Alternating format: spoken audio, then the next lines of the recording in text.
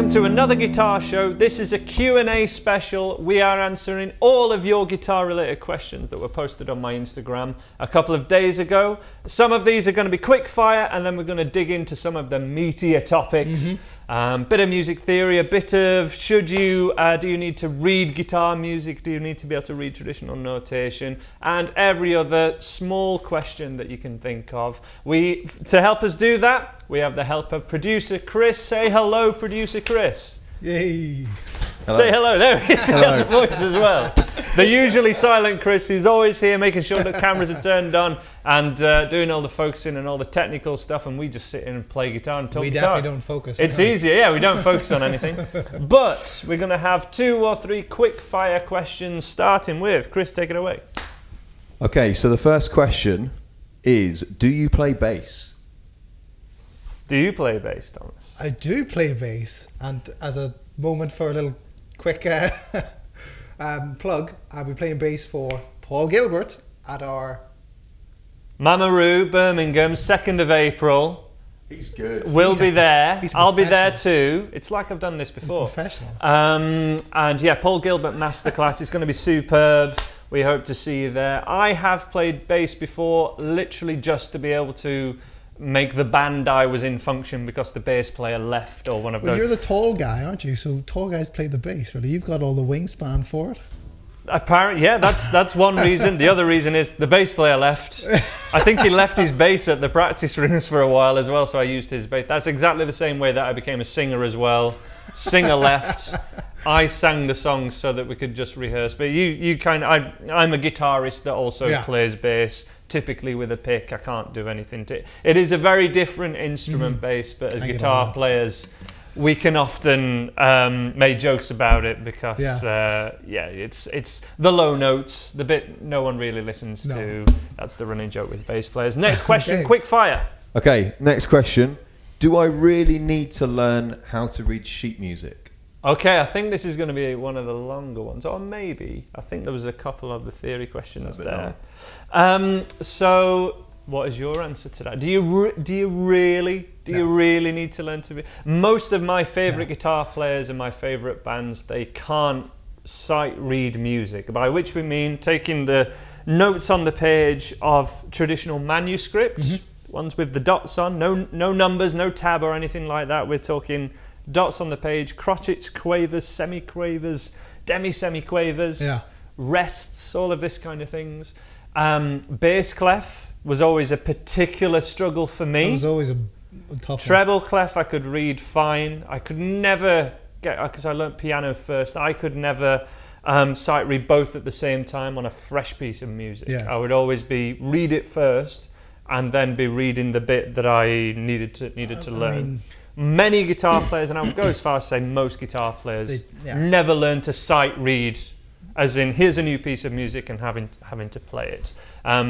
Things that are very good to borrow from that side of thing, though, from the traditional music, are things like rhythm, knowing crotchets, quavers, and just how music will be written in a bar, which means that every note, when it's written in the bar, has to add up to the rhythm of that bar. So 4 beats to a bar, it has to add up to 4. That kind of thing is really useful to know.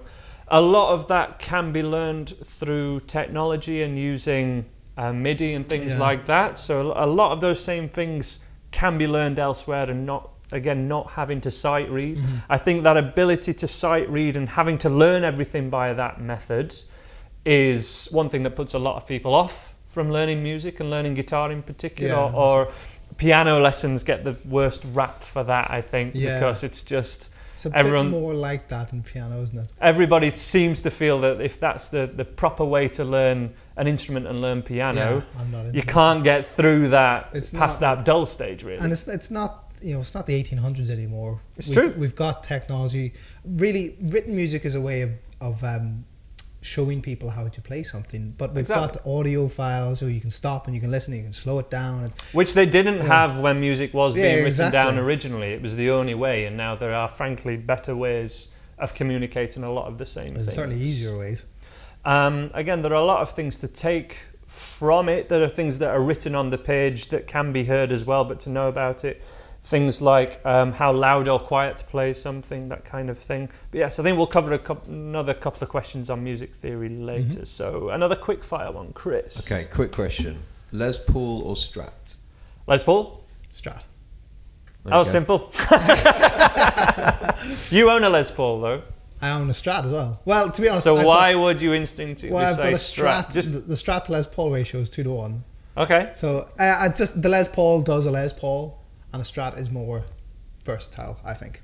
I would agree, especially on recording as well. I think a lot of players use Strats in the studio that would use other guitars live. Yeah. Because of that versatility, and because sometimes you usually want things to sound a little cleaner on the recording, and everyone plays a little bit heavier live. But yeah, Les Paul. Next question. Who is your favourite band? I have two. Okay. So personal favourite bands are Foo Fighters and The Darkness, but they're for two very different reasons. Dave Grohl has been in the two biggest bands, or two of the biggest bands of all time, or he's been in the biggest band in the world twice. That is just incredible, and I have such a love for that throughout the years. But another favourite band of mine is called The Darkness, because they were the biggest band in the world in 2003. And that was when that was the year that I put the most practice in. For like a year, weren't they? And then they just kind of... Yeah, absolutely. But also there's a lot about their story that I relate to. The fact that they were sort of ignored by the industry. They spent their own money recording their debut album, and then it became massive. So they're really fun as well. Yeah, it was very different to a lot of other... Aren't they? There were a lot of reasons why this seemed like they came from another planet. I was learning a lot of classic rock songs then as well, and it was all from like 20 or 30 years ago, and they were so now. That wouldn't apply to someone who is just getting into music now, but for me, you know, they were the biggest band in the world when I was around 16 or something, so that's why. I was, this may kind of connect some things, Steely Dan. Wow, okay. Yeah, just masterful composers. Yeah, the music's a little bit complete. That was them, right? Oh, they wouldn't like you. They wouldn't like it. That's the, you know, if you've that was never not heard a good of them, impression. If you've never heard of them, really, it's pop music with jazz in it, with blues, with some kind of Latin influences.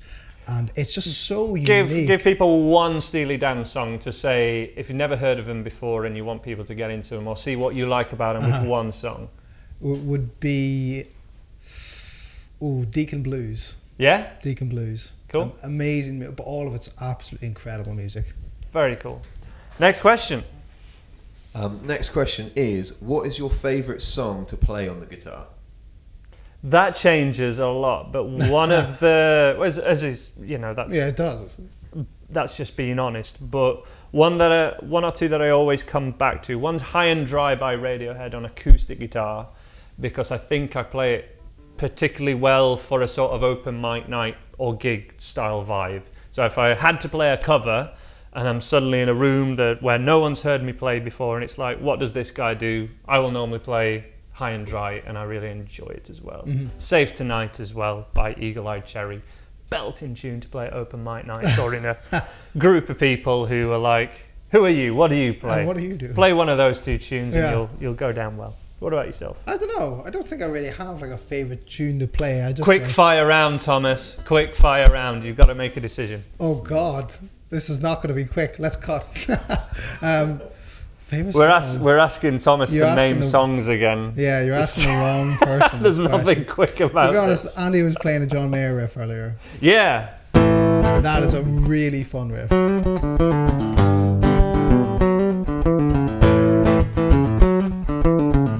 Good Love Is On The Way. Great riff. Absolute tune. So I'm going to go with that. Or pick a John Mayer song for you, really, isn't it? Probably. A John Mayer song. Next question. Okay, so this says, how many guitars do you have and why? So I guess, how many guitars you have and why do you have so many or so few? Okay. 7. And in some respects I have 7 because as a guitar player you tend to collect more guitars than you get rid of. You find reason to keep them. think we're all guilty of that for sure. Yep. But also, well, you answer the question and then we'll discuss why perhaps more on the electric guitar side we might choose to have more than one guitar. Well, it's the same actually. I got 7. Magic number.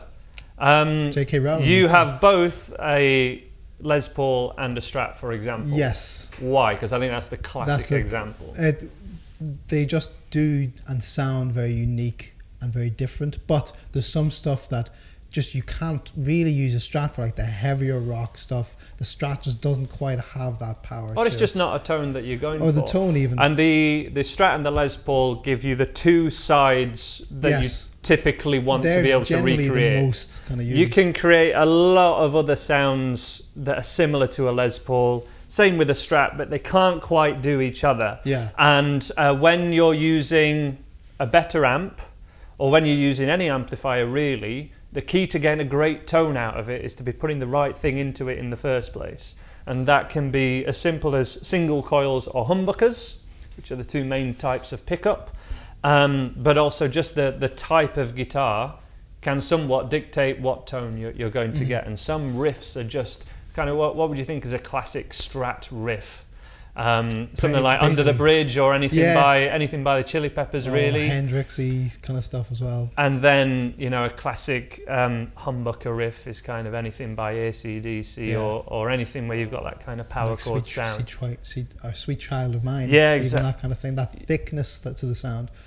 And you're never going to get that exactly. Even if you dial in the Guns N' Roses setting on your amplifier that claims that it does that, that is only going to work if you put the right thing into it. You get out of an amplifier what you put into it. So that's our excuse.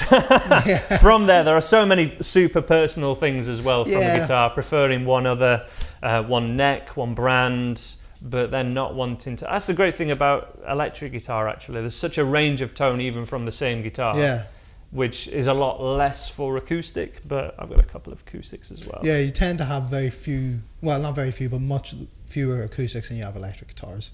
It's true. Next question. Okay, so this is a playing one. Is there an easy way to play the F chord without barring? Yes. Can you think of any particular ways? Because this is something I've done a lot. Yeah, so what are your favourites? Without any. Do you want to sit up slightly so we can get the close-up camera a little better? Relax a little bit too much. Without any barring at all, I would go for either this or with that pinky note in there as well. So it's almost the same shape as the bar, just taking some of these notes away, which I talk about a lot. It's within there. And that is what I would encourage as well. So we've got the easy at F major 7, which is, I call F like a C. You do. But then if we use the third and little finger, creating that E major shape, we're still not barring, but the middle 4 strings are all playing an actual F chord. It's not an easier or cheating F. You know, if you just play those middle 4 strings, and a lot of the bar chord is actually training fingers 2, 3 and 4 to be a bit more independent. And then you can work towards doing the bar, or we can do what I call a mini bar, which is a bit rock and roll. So you've got the first finger then just barring just the thinnest 2 strings, keeping on the side of the first finger, keeping the elbow in. Thumb can play this note or doesn't have to, it can mute. Either way, either the thinnest 5 strings or all 6 strings if you hold down with the thumb, which again can be why some people prefer some guitars to others. A Strat has quite a big scale length, so your frets will actually be wider than this guitar. This has a very short scale length, which means the length of it is shorter, but therefore all the frets are closer together as well. So it's a lot easier to do that kind of chord on a guitar with a shorter scale length than it is on something like a Strat. But if you get used to doing that, very handy to change to the C chord, very handy to work towards playing bar chords, and you can even do that on any chord, not just the F chord. My favourite's a bit of a mix of the two, with the thumb, and then sometimes you can get that. It's nice to have the high note in there, like the Hendrix thing. Absolutely. And it does, you know, these are easier cheats for, you know, beginners to use, but lead on to a lot of kind of lead guitar, Hendrix style little riffs. Tune into more episodes of Another Guitar Show to see that kind of thing. Next question, Chris. Okay, so another playing one. How to change chords without messing up or stopping your strumming. Okay, I have one tip that I could give on that one, and then I want to know your example probably for another little riff or situation. But there's one great thing that everybody does and beginners need to know about, which is especially when you have, say, an 8th strumming pattern, so a 1 and 2 and 3 and 4, and typically on that last up strum, that is your cue to make sure you're lifting off of that chord and getting down for the next one. So if we want to go for the tricky change of a C to an F when we need a little bit of time to change, 1 and 2 and 3 and 4, lift. And in context, even if you lifted off all fingers, but also what you're trying to do, for example, between that C and the F that we learned earlier, the 3rd finger doesn't have to move. So also being aware if any fingers can stay down, what we can call an anchor finger or a pivot finger. There's another one between the D chord and the G chord like this, where that 3rd finger again stays down. And of course, that's where I would start with my beginner lessons with the easiest 2 chords I would say that we can play a lot of songs with, which are the E chord and the A chord, and that 1st finger kind of stays down and we pivot around it. But again, 3,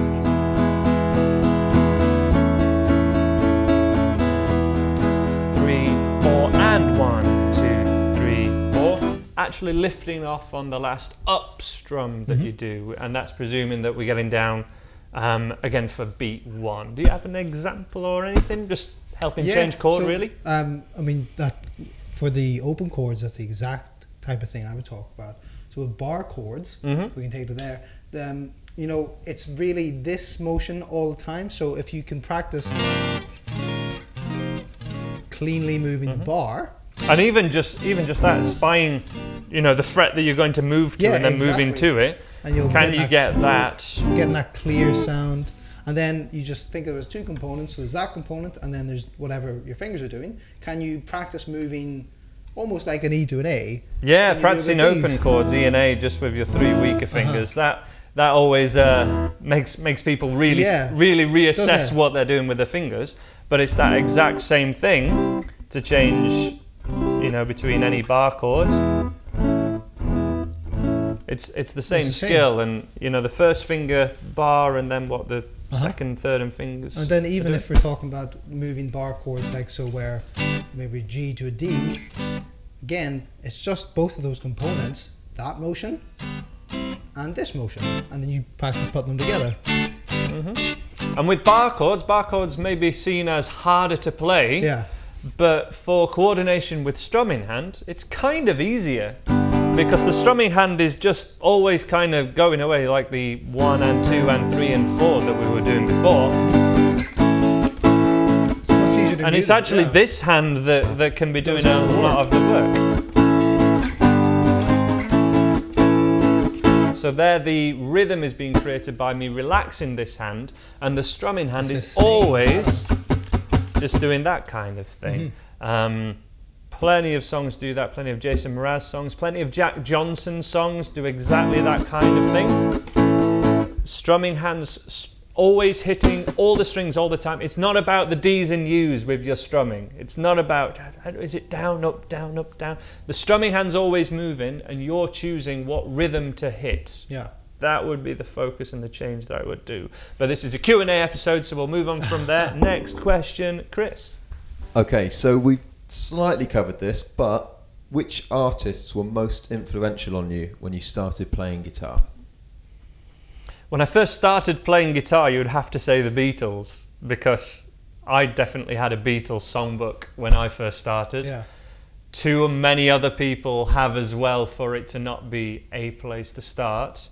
And it's kind of like, how does this guitar thing work? Okay, literally working out how song sheets work from seeing the chord over a certain word, knowing how the song goes a little bit, and just strumming once on each word. And it'd be kind of mad to say that wouldn't be massively influential, really. What about you?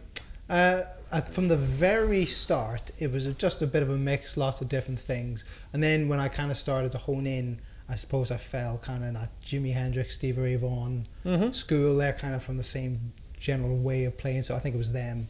It was my most That wasn't influential. exposed to me through like family or anything. It was through another kid who played guitar at school. Yeah. And then I think we shared the same. He had one air guitar album. Remember the Brian May one?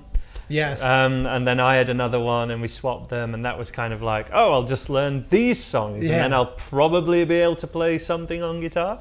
And really was. Those air guitar albums were really influential. Again, out around 2001, 2002. Yeah. It was only after 2002 that we started to get guitar music back. Yeah, it wasn't. Remember, guitar music went away around 1999? A dark time. It genuinely was, especially after Britpop and stuff. Well, it's kind of, it's dropped off a bit So now. there you go. Next, quick fire question, Chris. Okay, so after basic chords and open chords, what's next? What's next? Very good question. I would suggest some single note playing, minor pentatonic scale and major scale. Mm-hmm. So this is presuming that what the student has learnt so far is open chords and strumming songs, and then they've learned how to do that skill with bar chords to some degree. Mm-hmm. I would make sure that student can play a full song along to the recording before worrying too much about picking any single notes or playing. But I introduced that like lesson 1, and I know not everyone does. But I really want a student who can strum open chords and strum bar chords to be able to play along to full song, which is understanding song structure, and trying to do that as well without having to just follow your chord sheet. Being able to memorize a sequence and being like, I'm okay with these. But at some point, minor pentatonic scale and the major scale. That would be my suggestion. What do you think? I'm going to take the question from a slightly different approach. So what Andy said, if you meant it in terms of, well, what do I, if I'm going from naught, once I've got these basic things, what should I do? I'm going to take it from the approach of, once I've learned these chords, what chords should I learn next? Just sure. Well, I would say 7th chords. So each of your cage shapes will all have 7th chord variations: minor 7, major 7, dominant 7. So sus as well. Sus as well. Chords. Go and try and learn those and move them into bar chords if that's the kind of type of question you framed there. Yeah, of course. So if you have, say, a D chord, we have the D and D minor. Bar chords, ways of playing that. But then also you have the D major 7, D dominant 7. And then the minor 7. Same thing with the bar versions as well. Yeah, sticking on just chord knowledge, I think that's fair enough. That's what I would say for that. Absolutely. Good answer. I think we've got a longer question now, something a bit meatier. Okay, so Josh Green has said, where to start with music theory? Where to start with music theory?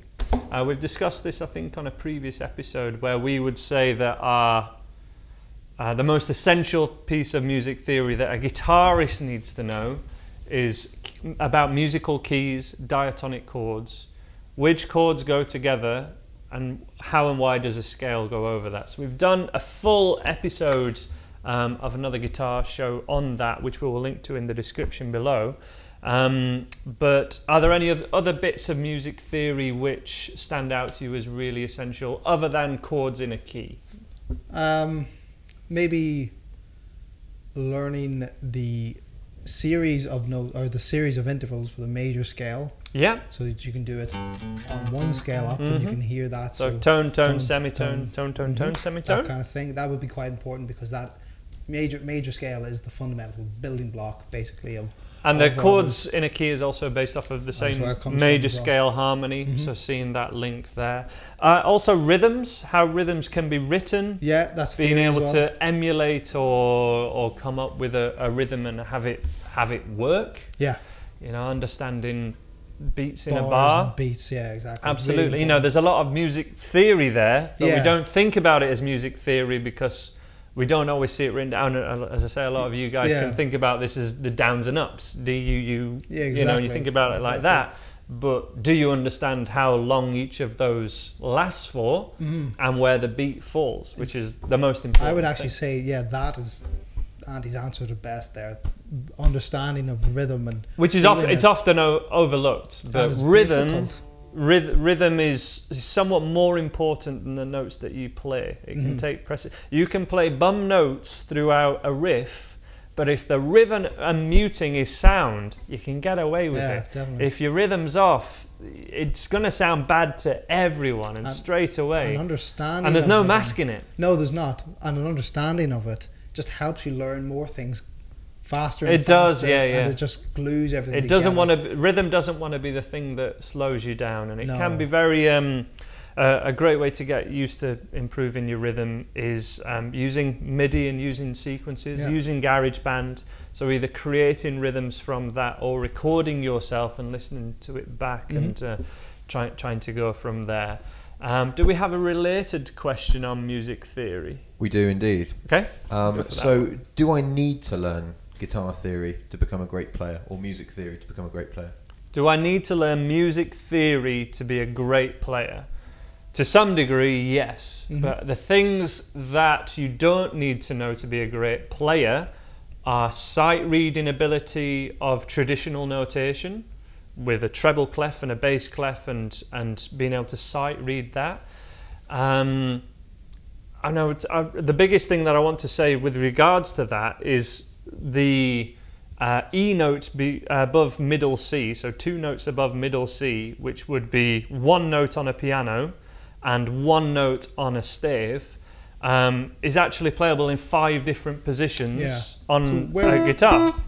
All of those, I don't actually have enough frets to play the last one, but even on this smaller scale guitar, 1, 2, 3, 4, and 5, if I kind of bend that note up. But on your guitar, it's 5 places. So it's actually not as effective at communicating what is played. Tab is more effective, but tab often lacks rhythm. So as we've sort of repeating the phrase that rhythm is so important, understanding and being able to replicate rhythms, and that is something that is actually part of music theory that's often overlooked and people need to learn. It was actually a slip of the tongue there that gave me an idea of Chris. He said guitar theory, but then corrected himself to music theory. I thought that's quite interesting. True, yeah. Guitar theory in terms of I guess a lot of boxes and stuff. Yeah, like that. I guess when you say guitar theory, you would be saying fret boxes, cage system, all that kind all that transposing just through moving shapes. I think that's really useful. Yeah, it goes back to the diatonic thing. You can get a long way without, and I think most guitar players tend to learn as much as they can through songs. Yeah, you want to be able to play that song, or you want to be able to play guitar like a certain band or guitar player, and you try and learn just their songs and you see how far you can get. And a lot of people come up way short because it's difficult, and it's that song or that player is presuming prior knowledge or has that prior knowledge, but then the student doesn't know what else to try and how to get there, doesn't know the building blocks. And a way where you can really get the most out of the songs that you learn is try and spot those building blocks. If you learn a riff, try and figure out what scale it is, or research what scale or key it's in, and learn all of that scale, or learn all of those notes in that, or chords in that key.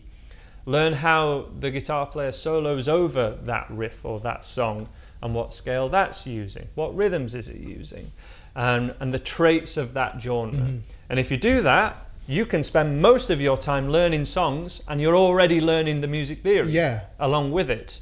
But you can see how we're pulling things back to the rhythm, the scale, the key. All of those things are absolutely music theory and guitar theory, but they're not reading the notes on the page, because that is not the priority for most guitar players, I would say. Next question, can we have a quick fire one, please, Chris? Okay, so how to practice lead guitar in time. Some tips. I'm assuming that means musical timing. Yeah. Let's not go too existential. Yeah, What is time? What is time?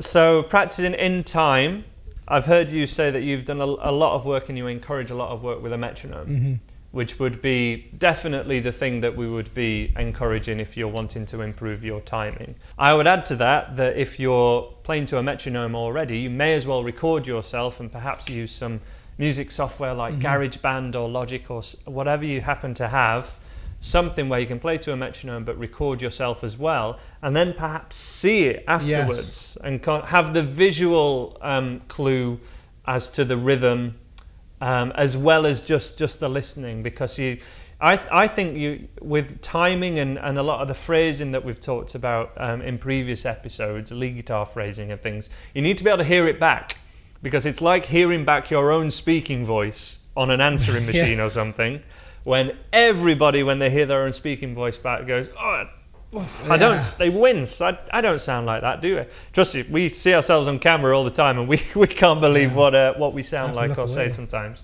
So it's that same thing with your playing, though. You don't realise what mistakes you might be making unless you listen to them back, and then they get corrected because you've given yourself that perspective. Yeah. What exercises would you have to improve rhythm and time in working to a metronome? I would just quickly add, it almost goes back to something you said, that understanding of the rhythm, like that this note that I'm hearing, or it's meant to be a beat. Am I playing it? That's on the beat, and it lasts this long. So you need and the mutes as well. The mutes have to be a certain amount of time. Everything is in time, whether it's silence or notes. It's all in time. It's all a written value. So understanding that is really very useful. But what exercises would we have for people? So, I mean, let's take something as simple as playing a pentatonic scale in time. Can you do it in quarter notes? 1, 2, 3, 4. Then move to eighth notes. 1 and 2 and 3 and 4 and just kind of going down that route. Can you change that rhythm in the middle of the song? Let's say, or not middle of the song, say a bar of quarter notes followed by a bar of eighth notes. 1, 2, 3, 4, 1. So the main beat didn't change. Which is exactly the same kind of exercise I'd be giving people who are struggling with their strumming, especially with rhythm and timing. Strumming on the beat. Yeah. Strumming eighths. 1 and 2 and 3. And then maybe with strumming 16ths as well. But the beats still remains consistent throughout.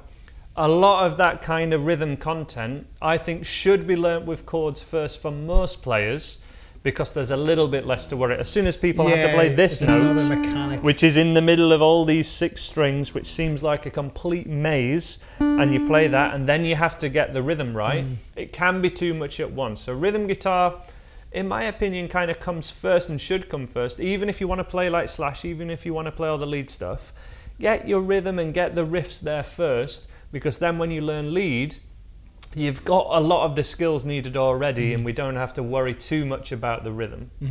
Just one suggestion, one school of thought. You need to know where the rests or the mutes are as well. So if I took that same thing I did, could you pick out and say, I'm going to rest on the 3rd 8th note of the bar or something? Well, let's take it much more applicable than that, and say you've taught a solo to one of your students.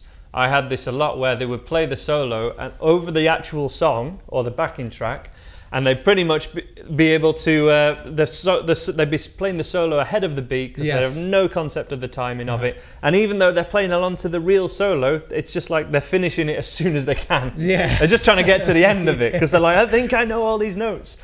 And it's like, you're actually, it's a good thing, because the student, you can tell the student, you're actually playing too fast there. Everyone wants to be able to play faster, so you're actually almost giving them a compliment. But you got to say that, look, unless your rhythm is correct and the timing is correct, you might play all the notes right, but the solo's wrong. And it's the biggest thing that's considered wrong, more than a wrong note. Particularly when lead guitarists are starting to play in bands and stuff, and they lose that safety net of a backing track, or you know, the cue of where the next part of a solo is. Exactly. So there's a lot of tips on rhythm and timing. Do we have any questions left? We should have 1 or 2 maybe. Okay, so finally we've got 2 questions on sort of ear training. The first is how to recognise notes just by hearing it, and then there's another question which is how to train your ears and how to create your own melodies. So let's talk about it from a rhythm point of view first. You hear a song and you want to be able to strum it as soon as possible. If you're actually working out songs by ear, you start off with an element of randomness. knowing what the chords are in terms of diatonic harmony and things that is that the 1 chord, is that the 4 chord, that's quite easy to hear and quite trainable. Cadences would be the biggest thing I would say to be learning and being familiar with first of all, which is how sort of a chord sequence resolves. But that, I think what I want to tell people here is that being able to hear a note or a chord and be able to say that is a C major chord, that is a D major chord, that is incredibly difficult and something that takes years of training. Being able to hear a C chord and then you have a guitar in front of you and you work out what chord it is by playing numerous chords and then going, that chord sounds like that, or trying the first chord and going, it's a little bit higher than that, and sort of, again, a little bit of educated guessing is much more learnable, much quicker, can seem so scary, but once you find, and I would start personally, let's have a go now. So you just play any chord, please make it a bar chord just for the purpose of this exercise, but just play a chord. Okay, so what I'm going to go for first of all is find that, the lowest note I can hear. Okay, so that note is a C sharp. Is the chord at least got a root note of a C sharp? It does. Okay, so I think it's a major chord because it sounds happy, it doesn't sound sad. But that sounds a little bit kind of too happy, and the chord you played sounded a bit more interesting than that. So I can't really play the chord that I want to play in this position, so I'm going to put it to the 4th fret here and go for this shape. There we go. Play yours again? Yep. Okay. So the type of chord I got quite quickly, it's a major 7 chord, but I didn't know, there was no, I had no frame of reference, and my ears aren't warmed up yet, or I wasn't able to say C sharp.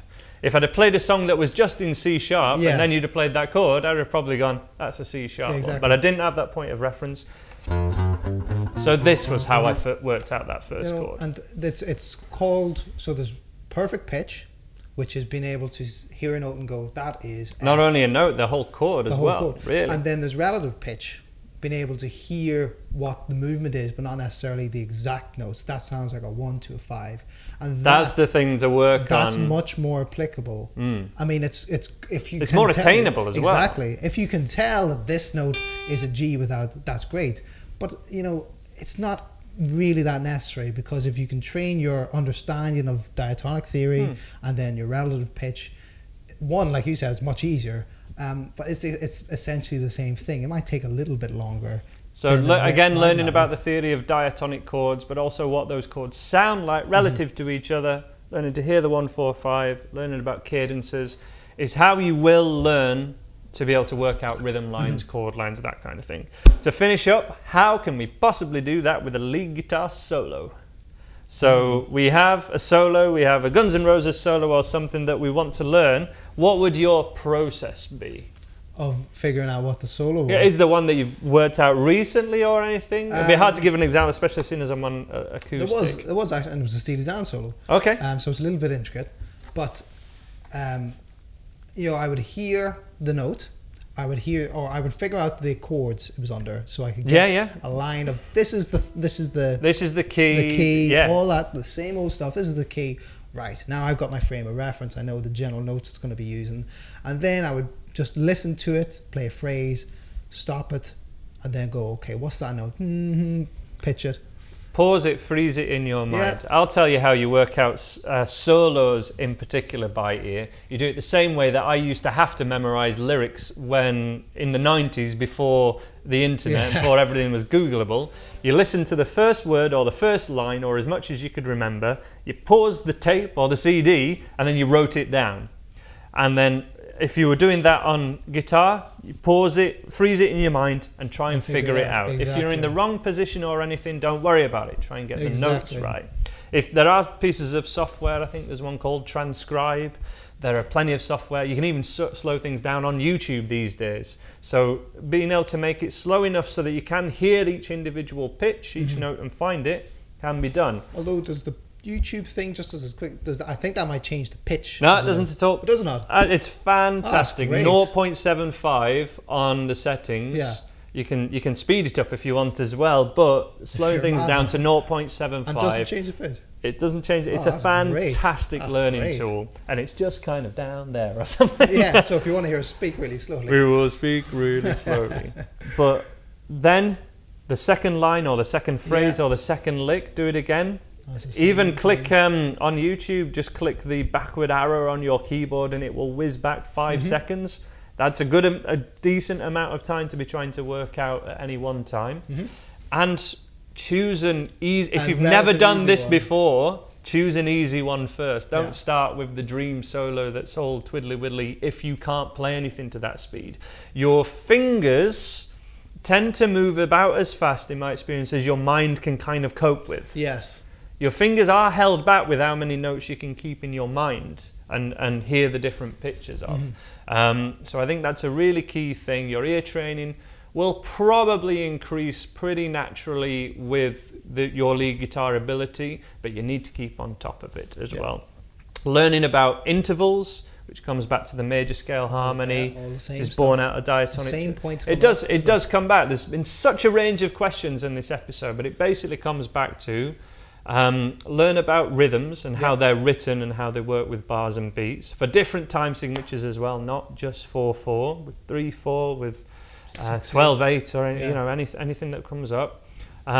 Learn basic diatonic theory. What chords are in a key, what scale works over the top of that, and this idea of musical keys and diatonic chords. And then learn what all that diatonic chord stuff and major scale stuff sounds like. Be able to identify it by ear. You get those 3 things, it will answer all the questions before you even think of them. You will have that instinct trained to be a real musician and kind of you know, be ahead of the game, be able to just work it out quite naturally. So that's it for this episode. Thank you so much to you guys for watching. Thank you to Chris for reading out the questions. We'll get him involved in future episodes for sure. Thank you again for you guys for watching. Please subscribe to both the Andy Guitar and the Your Guitar Academy YouTube channels, because we're going between the channels for each of these episodes. I hope you found this useful. Any more questions or anything this has made you now think of, ask it in the comments and we will help you out all we can. We're going to play you out with a little jam now, but we hope to see you in another episode of another guitar show. These are going live every Sunday. Bye for now.